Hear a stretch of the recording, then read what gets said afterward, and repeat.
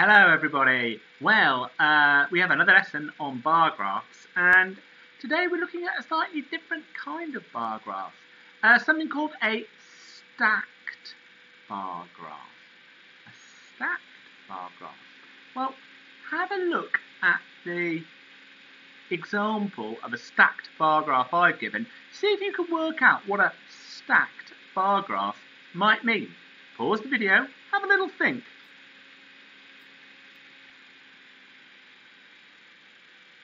Well, I hope you did have a think. I don't know if you've noticed, this bar chart, stacked bar graph, is about books read in January. And when we look at each bar, this is for a girl called Amelie. How many did Amelie read? Well, you can see that her bar is made up actually of two parts. And in a stacked bar graph, each bar will be made up of two or sometimes more than two parts.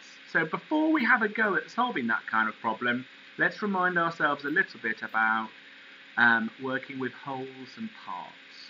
So here's a question. It says 49 children said maths was their favourite. 49 children. 32 of them were girls and the others were boys. So I've drawn a whole yellow bar, a whole yellow rectangle we call a bar, and it shows all of the children. It represents all of the children. It's split into two parts. Can you see? One part is for how many boys and one part for how many girls, because the whole group of children is 49. Some are girls, some are boys, and I've written 32. What was 32? 32 of them were girls. Well, I'm even going to write that in. I'm going to write 32 girls. And what must this bit be over here? Well, it's the number of boys. We don't know how many boys, do we? Do we know how many children there are altogether? We do. The whole is 49 here, isn't it? The whole means all of the children, the whole group of children, all of them. That's 49 because there are 49 children. So it's in two parts. Part of the group is girls, the other part is boys. And do you remember, with the whole and the part, the whole is 49. If we were just to have the whole 49, if we asked the 32 girls to go out, if they went out, if we took the 32 girls away, can you see? We've got the whole group of children. We take the 32 girls away. What are we left with? Well, we're left with the number of boys. So I'll put the number of girls back in. And this is what we mean when we talk about part and whole. So what's the whole number? Well, the whole number is 49 children. And the whole, when we take away one part, here we take away the number of girls, 49 children, take away the 32 girls, will tell us how many boys. Well, 49 take away 32 is 17. So it means 17 boys. And we can always check it by adding them together. 32 girls, add 17 boys. Check it, add them together. 49 children all together.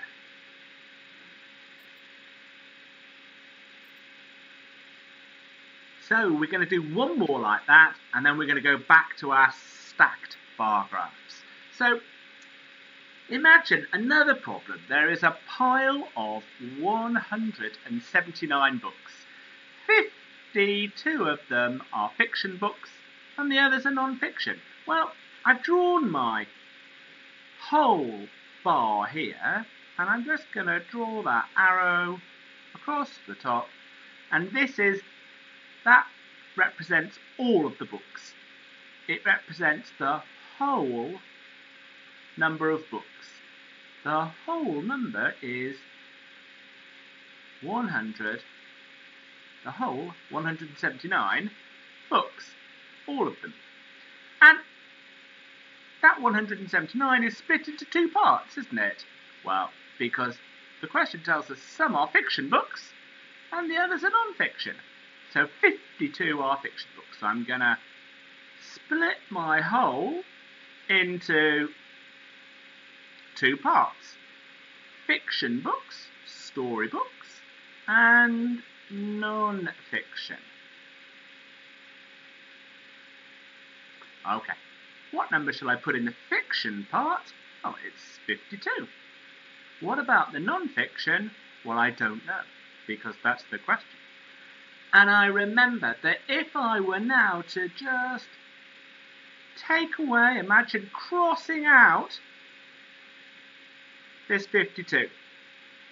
Imagine I had the whole pile of books and I just took away the 52 books which are fiction books. Well, I would be left with the non-fiction ones. So my whole here is 179 books. The whole, take away the part that we know.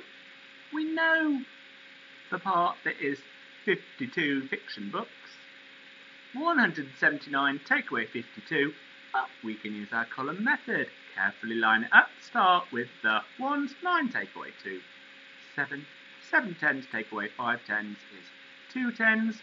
100 take away none. Nothing is 1. So how many non-fiction books are there? 127. We can check that by adding the two parts together. Okay, now let's get back to our stacked bar graphs and we'll see that this should really help us. So let's look again. Do you remember this stacked bar graph is books read in January. So I'm looking now and before I start looking, I've got to understand, well, what does this blue bit mean? And what does this red bit mean? Well, the legend, or the key, which is almost always by the side, or sometimes underneath, will tell you what the two parts mean. So look, the red part of the bar is the fiction, and the blue part of the bar is the non-fiction books.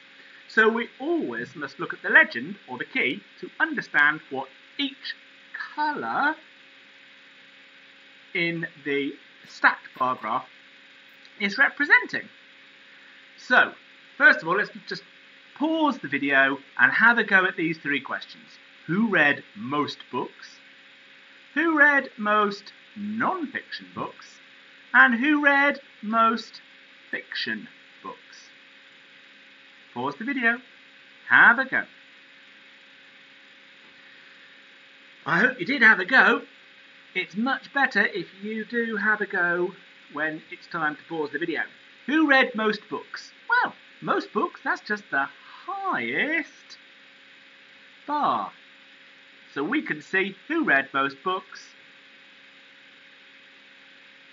Amelie read most books. Who read most non-fiction books? Well, which bit of the bar is non-fiction? Oh, the blue. So now I've got to just look. Okay, I can see Amelie. Well, this is how many non-fiction Amelie read. This is how many Javier read. This is how many Naila read. This is how many Bill read. So who's got most non-fiction books? Oh, it's Naila. So Naila has read most non-fiction. Who read most fiction books? Ooh, that's not quite so easy because now we've got to see who's got the most read. Who's got the most read? Well, actually, I can see that Amelie's got the biggest red bar. So, who read the most fiction books? Amelie, and you can see she loves reading fiction books. Well done, Amelie. Let's have a look now. And here's a quick question. Now we're asking the kind of question where we need a number answer. So our question is, how many fiction books did Javier read? So we need to look and find Javier. Here's Javier. Are we asking how many altogether he read? No, just how many fiction books. So the fiction books is the red bit. So what we can do is we can do it two ways. The first way is we could just see altogether how many books did Javier read. Well, the whole bar for Javier is 10 books. That's the whole of Javier's bar. So his whole number is 10 books. And how many fiction books did Javier read? We're not allowed to count the non-fiction books. So we've got to split his whole 10 into two parts. We know the blue part is 2 because we'll read across. Can you see? If we read across there on the scale, 2 non-fiction. So how many altogether? Well, now we've got to remember the whole amount is 10. His amount is 10 altogether. So the whole is 10. We take away the part that we know is 2. And 8 is the part we don't know. So Javier read 8 fiction books. Can you see? That's one way of doing it. Another way we could do it is we could just read here. Well, you got to 2. And then how many is it? 2. Yeah. To 10. We could do 2. Well, it's going to be 10 take away 2. So I would recommend a whole, take away the part that we know, and that will be a good way of doing it. How many non-fiction books did Amelie read? So remember, we want to know altogether how many books, the whole amount for Amelie. Well, I'm going to look at Amelie here. Here's Amelie. Altogether, Amelie read, right, so Amelie, 17 books is the whole number of books she read. And it's in 2 parts, isn't it? I've got to split her amount into 2 parts. The whole 17. Well, the part that we don't want, the non-fiction, is 5. We could have just read that one, actually. Amelie, we could just read. How many non-fiction books did Amelie read? 5. How many fiction books did Amelie read? Must be 12. 17 take away 5 equals 12. So 12 fiction books and 5 non-fiction. So when we're reading the bottom part of the stacking, the first part, we can just read up the scale. Oh, okay. How many fiction books did Nayla read? Well, we've got to be thinking, altogether, how many did Nayla read? Well, I can read across altogether. This is the top of Nayla's amount. I read across, okay. So, Nayla read 11 books altogether. That's her whole amount of books, all the books she read. And we split it into 2 parts. Can you see? The bar is split into 2 parts. We can read the bottom part.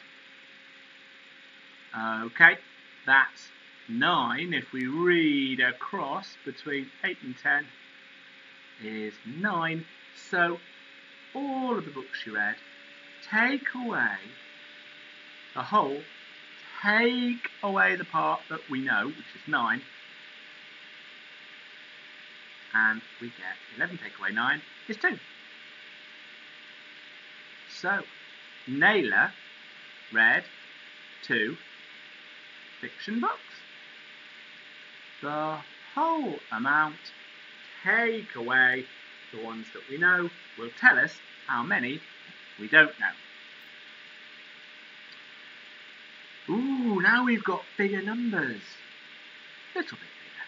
Children were asked who their favourite authors were. How many boys said Roald Dahl? Well, let's look. Each bar is in 2 parts because it's a stacked bar graph. Green is the boys, yellow is the girls. How many boys said Roald Dahl? Oh, we can just read that because it's at the bottom. So we can just read it. We don't want to read all the way up to the top, just the green part. How many boys said Roald Dahl? 60 boys. How many more boys than girls said Roald Dahl? Ooh, we're still thinking Roald Dahl. So now we've got to say 60 boys. How many children altogether in the Roald Dahl bar?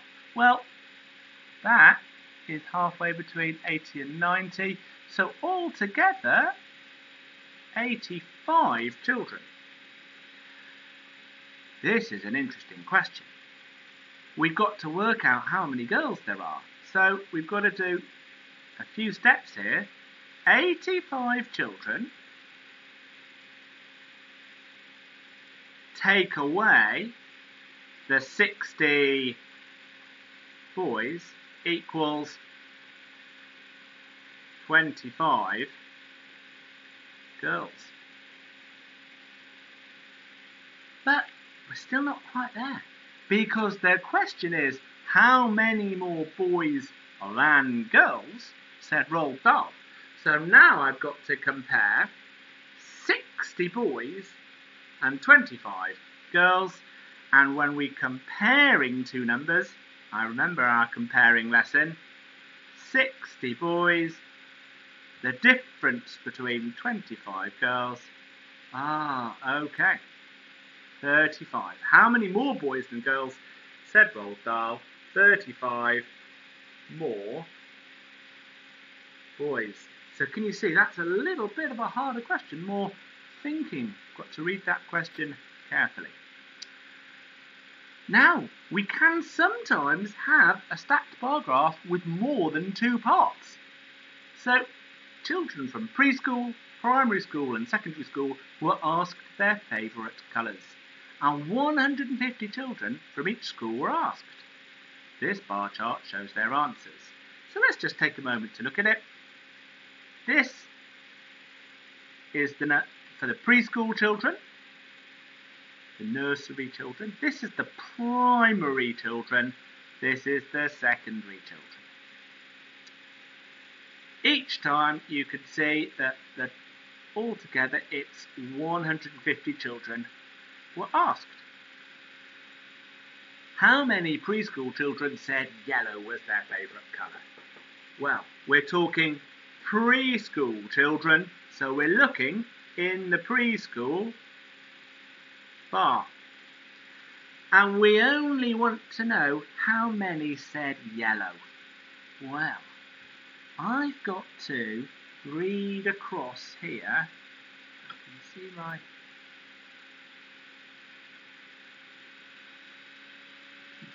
my yellow bit. So I'm going to do this yellow bit that we want to know about. We only want to know how many children are in this part of the bar. Well, we can see that the yellow bar starts here. Well, 50, between 50 and 100 is 50, so we're counting in tens. So that here is 60, isn't it? 60 goes up to, we're counting in tens, so 110. So 60, from 60 to 110, we could do that two ways. We could say 60 add how many makes 110? Well, let's turn that round and say 110 take away 60 using our inverse operations. Okay. Must be 50 preschool children. So 50 preschool children. 50 preschool children said yellow. Okay, so you can see sometimes these stacked bar graphs a little bit, well, they need a little bit of thinking and looking, but I know you can do it if you give it your best shot. Okay, right, looking forward to seeing all of your work. This is what you're going to be doing. We've got two levels of work. This is a boys and girls, each part of the bar. The yellow part is the boys, the green part is the girls, and it's about the favourite sports in Year 8 PE. These questions are a little bit harder because the bar is in 4 parts, but you might find that if you read the questions carefully and spend a bit of time puzzling out, you've got it. Okay, right, give it your best shot, everyone, and don't forget to ask a question in Google Classroom if you're not sure. Bye!